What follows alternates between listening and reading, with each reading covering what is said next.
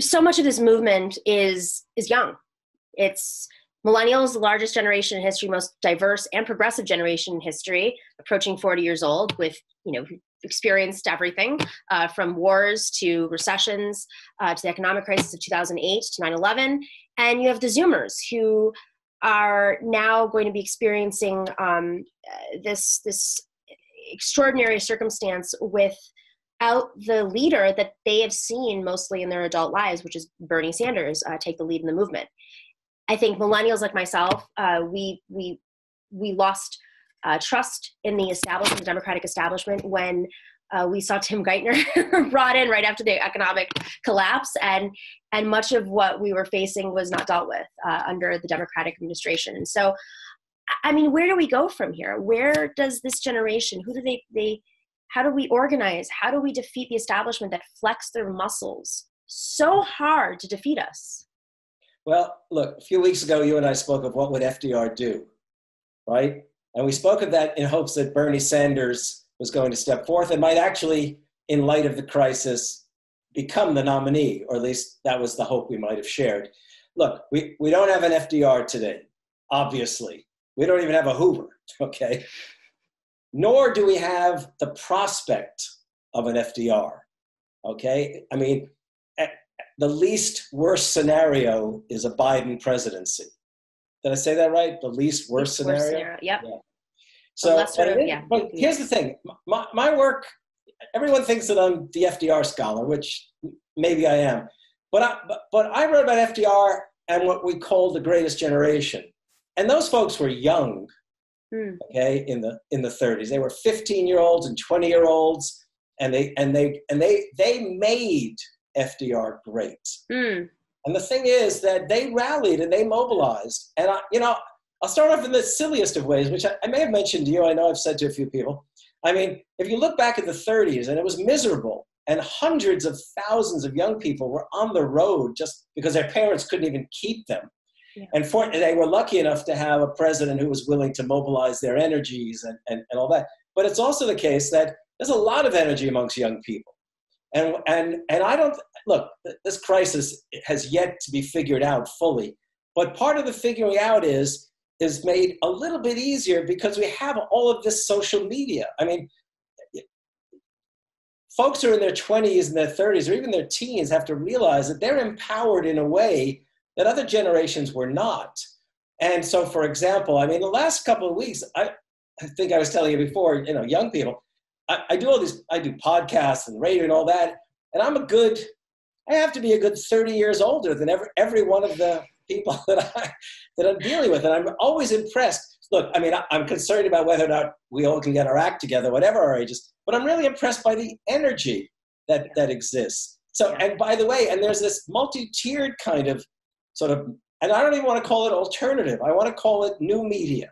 So I do a radio show with a community group in New Orleans, or a podcast with a group that calls itself Highlands Bunker in Baltimore.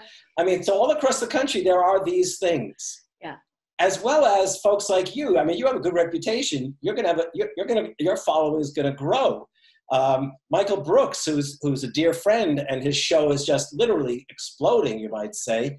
And Majority Report seems to be, really thriving.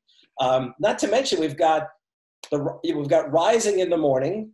Okay, we've got Majority Report midday, which I've come to really make my midday scene, and then the Young Turks. And I know when I say that, everybody has their favorites and they'll scorn any one of those. But let's face it, I mean, there is this really thriving alternative media. I didn't even want to say alternative, but new media. Now, that on the same scale as cable news, well, nobody watching cable news anyhow. I mean, it's an addiction. It's not really something people do to learn very much, or at least I can't imagine they do. The mainstream media, I don't even know if it exists any longer, what we think of as mainstream media. So the thing is, we're really well positioned. I say we, because I'm not young, but we're really well positioned to create something. But the question is, can we create it in a way so that it doesn't become, because we cannot afford fragmentation right now. We can't afford splintering. We can't afford arguing over terminologies. Okay, even though I have my preferred terminology, we can't afford to argue over that. we have to realize that we are at this moment. You know, just back in the 30s, Harry Hopkins said, we can't waste a crisis. And I hate to quote, what's his name? Who was Rahm Emanuel, who stole it. He said we can't waste a crisis, but he wasted everything, basically. Yeah. But the thing is, we can't waste this crisis. And it is important that we create some kind of united left or popular front left. And in doing so, we should also try to imagine the ways of using media. You know, I'll tell you something very interesting. I have no idea what will come of it. So I was on Rising last week, or maybe it was even this week. Everything's running together. And I happened to mention the idea, or maybe I mentioned it to you as well, that we have to think in terms of putting on a show, perhaps.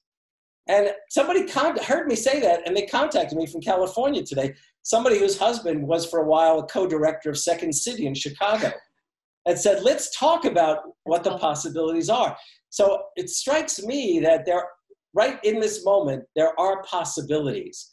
And whether or not we can pull it off will hang on your generation's sort of energies and creativities and your willingness to reach out, basically, and pull people in. So I don't know if I'm being clear about that, but that to me is what this moment is about.